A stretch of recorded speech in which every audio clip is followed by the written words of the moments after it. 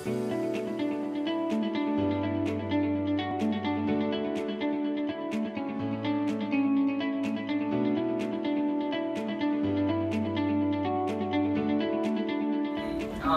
am a designer and developer based in Southern New York. And before I actually talk about open source, I first want to introduce some of the projects that I have done so far and some of the thoughts that I have as a designer and developer. Let me switch to the presentation image. So, I personally think the code and design is all about the language. You know, like when you think about the code, whatever the JavaScript or like a Java or Python or Object-C, C++, it's all about the coding language, computer language, in order to communicate with the computer or a machine. So there is a message that user want to send, and they use the computer language to communicate and let the computer to do what they want to do. On the other hand, design, graphic design, which is sometimes called as a visual communication, is like a language in order to communicate using the visual symbols or visual message in order to like enhance some part of the message or like communicate more efficiently. So I personally think that both are the language, so they have like a very strong similarity between them. So when you're developing something or when you're designing something, you have to more focus on the message inside, rather than like a general process. Designer make a visual design and send it to the developer, and developer like just translate into the code. In that process, the message inside is just fade out. So like my practice is about like focusing on the message inside and just melting down all those developing and designing process into the message. So I'm just focusing on the message, and the way to visualize or communicate that message can be a code, can be a visual, can be whatever, like a graphic design or like developing process. What's my focus? So for example, I want to show some of the project that I've done. It's a bit small, but I can zoom it in. So this is a website that I've done with Lima, which is the net art museum based in Amsterdam, the Netherlands. And I made a website for their archive, and their focus was like making a website that archives all the exhibition that they have done so far. But their focus can be like an archive of the exhibition, but at the same time they want to talk about the behind story of their exhibition. For example, like why they choose this artist, why did they do this exhibition, etc. So the information was like, there is the archive of the exhibition, but at the same time there is a behind story of that archive. So I made a website which you can actually rotate the website, so see the behind story of it. So the front side works as a general website, but you can rotate it and read the behind story of it. This is the sitemap of that website. So sitemap can be slightly different based on the information inside there. And it's a mobile view. And also, since it's about the net art exhibition, which is usually using projector in order to like show the image and the website of them, so I made an image gallery as if they are projected on the wall. So they are slightly distorted, but like you can get the content. What was the next?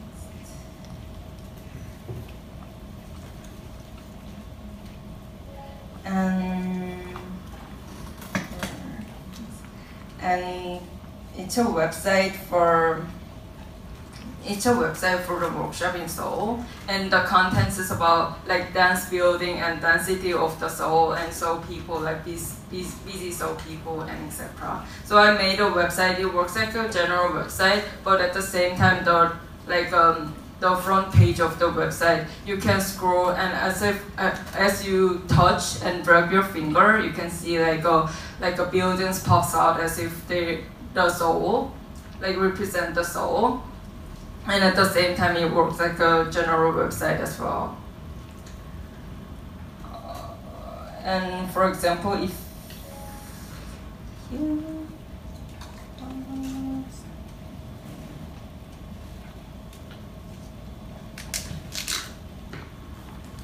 yeah, this is the project that I did for the Backa Theater. It's a theater based in Gothenburg, Sweden. And if you want to make a website for the Backa Theater, then you can imagine the website can be like if you not use the mouse for a certain amount of time, it works as like a screensaver, and buttons start to move and play the show that they actually do in their theater. So that's what I'm really focusing on. I'm really focusing on the message inside, and I convert the code and the visuals in order to show the message itself. So, open source.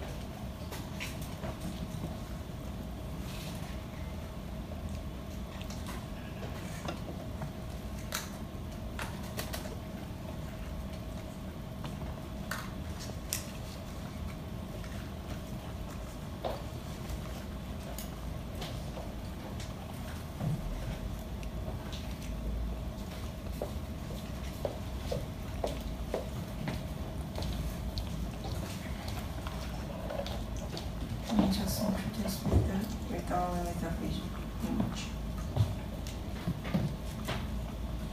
So from now on, I want to talk about the open source and how I get the idea from the open source code and how I use the open source code in order to like show the thing that I want to show, like develop the stuff that I want to develop. And I think this website can be a good example of that, which is not working right now, but I can actually go inside the website, right? Go. Okay, it works. So I was living in Germany for a while. I worked in a company called Volkswagen, which is a car company in Germany. And my task in there was making a navigation, designing the map that goes inside the car. And like, I was in the design team, so like everyone using Adobe stuff such as, you know, Illustrator, Photoshop, After Effects, those kind of things. But like, I was really felt frustrating when I tried to like design map using Photoshop, because like that's not the way that users interact with the map. Like users drag the map and zooming in, zooming out the map, which cannot be explained through the Photoshop. So I tried to figure some ways out to like make myself easier to develop, to design this navigation. That was a very starting point that I started to know about like all those OpenStreetMap, which is the like map database, open source map database out there, and Mapbox, and you know like Leaflet.js, which is the JavaScript library that like like enables you to like use the map interaction, such as zooming in, zooming out, you know, like dragging and etc. Those kind of things. And I was really falling in love with Leaflet.js, which is the JavaScript that I mentioned, the JavaScript library, because like first of all, it's really well documented.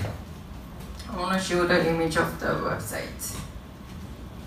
So this is the Leaflet website, and it's really well documented. You can approach it really easily, and you can control very tiny little part of it, such as do you want to drag, when you're dragging, do you want it to be bouncing, or you know, how much do you want to zooming in or zooming out? You can control all those tiny details in there. So I was almost falling in love with this Leaflet.js. And after I tried to figure more and more about this Leaflet.js, I figured it out that I actually can change the map inside there, and I actually drag out the map image and put my own image inside there. And I felt this is very fascinating because like the interaction with the map, you know, like zooming in, zooming out, those kind of stuff is very good to overview whatever the image, not only the map, but all the image out there. So I just kept that in mind. And then I got this task, which is it's an archive website for the summer school taking place in Urbino, which is the very small town placed in Italy. And they have like a 10-year history in their summer school. So, and every year they take about 20 to 24 students in there, and every student do their own project in there and make an output out there, which is like 5 to 10 page PDF file. So that means there's almost 200 students, like 200 students output as a PDF file in the Google Drive. And I try to make a website that can show all those PDF in a one view so that people can actually go and read the PDF. So this was the output. And there was a massive documents. So I want to make a website that can overview all those PDF files. So I just use that Leaflet.js file into this code, into this website. So as if you're working with a map, you can drag and see the overview of the website, or overview of the PDF. And if you click the PDF list, then you can, it's a bit slow, but you can go to the Google Drive and actually read the real PDF.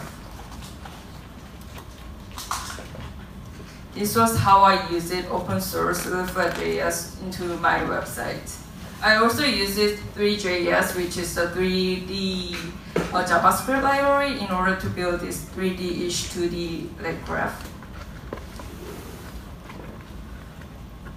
That's the one. And second project is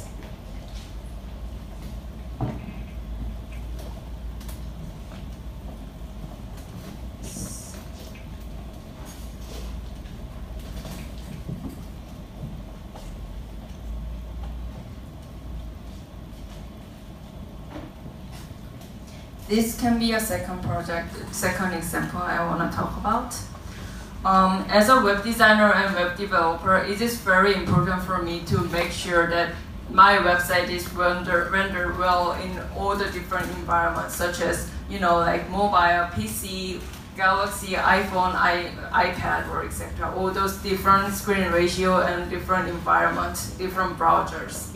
And I'm trying to find the easiest and safest way to like make that possible.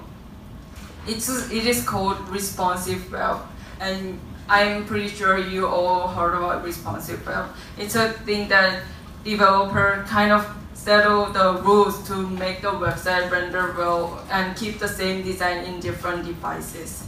And I'm trying to find some what kind of method that they are using in order to make it safe and working in all the different environments, even though I don't really understand what that environment is. And I felt really frustrating because like there is no like one strongest way to do this, but there's many different tiny little different methods, and all of them are kind of really different, and it's really hard to tell which one is the better than the others because like, they have like their own characteristic and they have their own functions. So I feel like there are so many. I can actually use, I just wondering what is the difference between them and what is the strongest point of this. And so I started to use all of these rules. I started to scrap all of these rules. And I made this one single website and adapted all those different rules in this one single website. And I cut small square out from there and collected all of them. That's this website. So since they have like a different rule inside there, in certain ratio, it looks like a general website. In that ratio, it looks like a general website, but if you change the screen ratio, it looks like a scattered since they have like a different rules inside there.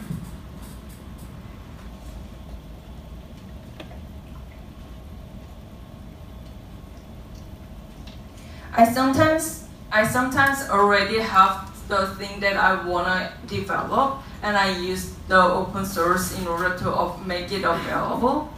For example, this is the website that I did for ORGD, Open Recent Graphic Design Festival, that taking place in Seoul every year, and this is the website for last year. So general overview looks like this way.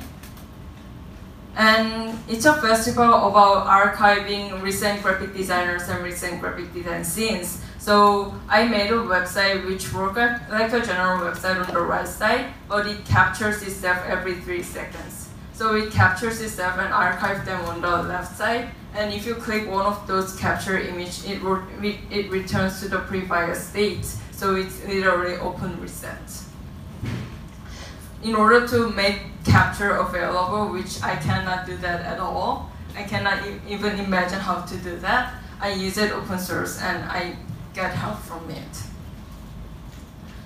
Open source is amazing, that it just makes me available to do like whatever I imagine. There are so many creative people, and there are so many open source that are free to modify and free to make whatever I want to make. Even for this, through open source, I can make a website that have like a different inverted gravity. And since I can use the low code and I can see how those people who build the open source have like a, I can imagine how did they think to make it available. So like I can read those people's mind, which is very important for me to get the idea from there. I'm not sure if I've already done this.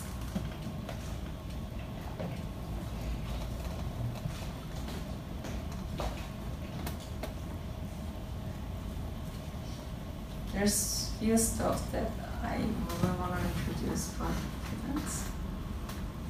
Yeah, this is one of the other case. I use it Gravity open source, which is called Meter.js. And this is a Korean typeface, WAL. So I adapted that on over there and make it available.